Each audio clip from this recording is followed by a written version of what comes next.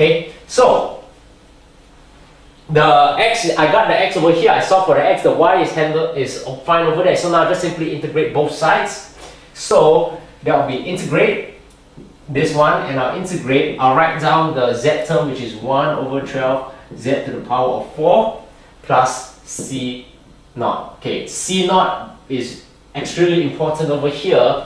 Okay, you see why? Okay, now this becomes minus 3y, okay, minus 1 times, correct? Okay, arbitrary constant again. Now, my arbitrary constants restart, okay? So, if I wrote CA over here, it doesn't matter because now this thing has already equals to C naught. So I can start with CA. Treat this, if you may, as the temporary arbitrary constants, because once I'm satisfied with the whole equation in its final form, I will just put them in one side and just equals to C naught or C1. So CA again, okay, equals to, okay, now I need to integrate that.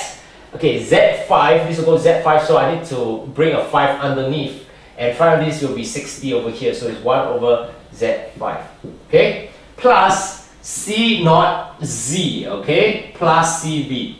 That's why this arbitrary constant is extremely important, because now we are attaching a variable to it, we are attaching Z to it.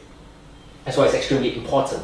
Okay, so now rearranging, let's see what I got. I got minus 3y is equals to, I'll bring this one over here just like how I did it before, okay, and I'll go 1 over 60 z to the power of 5, okay, plus c naught z plus c1, okay, because now this arbitrary constant is taken up, I need to put 1 here, so these two, okay, wait a minute, okay, I'll just put a c first, okay, you'll see why in a minute. Now I'm going to divide everything by 60, because I want to isolate the y on one side, c, so this is not the final one yet, okay? So minus 3y is equals to 60, okay, z5 plus, this will be 60 c naught z, okay, cancel, plus 60 c.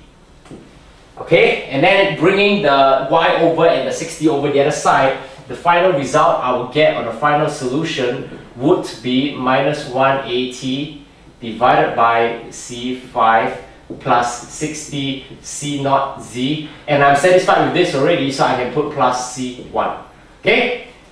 Because this, like I said, is the temporary arbitrary constant, so 60 times C is the same as C1 in terms of just being constants. And there we go, solving X, solving Y, and Z, okay, in this case, is just equals to Z.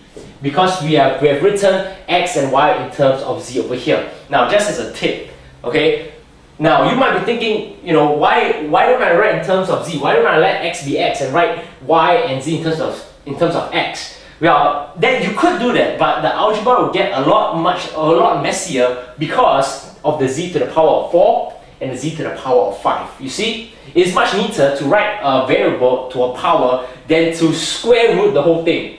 If I bring this thing over, I have to take the fourth root of C minus C naught and times that by 12, so that becomes one big mess. Okay? Likewise for here. And here more so because I got a Z5 and a Z. So I need to somehow factor that, which I don't want to try and write in terms of X. So that's why try to write in terms of a variable, which makes the algebra much neater, okay? And generally, the variables that are raised to a higher power, you want to leave them as it is. Okay, so we have already solved the vector field, okay? And we have written the equation parametrically as this, okay? C naught y is equals to minus 180 Z5 plus 60 C naught Z plus C1, and Z is equals to Z over here. Okay, so basically you just think of a value of Z. So for example, we'll find the value of Z for this point over here, okay, or in other words, we want to find the particle, we want to find the equation of the particle or the position of the particle which follows the lines of force over here. Okay, and that equation is given by these three xy values over here. Okay, now we just want to complete the solution by finding the particular solution of 2, 1, and 6. Okay, so let's see what we have over here. When x is 2, z is 6. Okay, and I need to get a calculator for this, because 6 to the power of 4 is a big number. Okay, you divide that by 12. Okay, so it will be 2 equals to 108 plus c naught. C naught is equals to minus 106. Okay, and when y is 1, z is also 6. So 6 to the power of 5 plus 60 times minus 106 times 6. Okay, it's this big number over here. And this is over minus 180. Okay, so C1, okay, I'll just quickly do it. C1 is minus 180 added up with 30384. Okay, 30204. Quite a funny number, quite a big number. So the particular solution is basically this. C naught is now minus 106, minus 102. I made a mistake over here.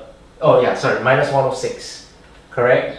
And C1 is equals to 3004. And there we go, the particular solution of the lines of force which passes over here, where the associated velocity vector is given by the vector field over here.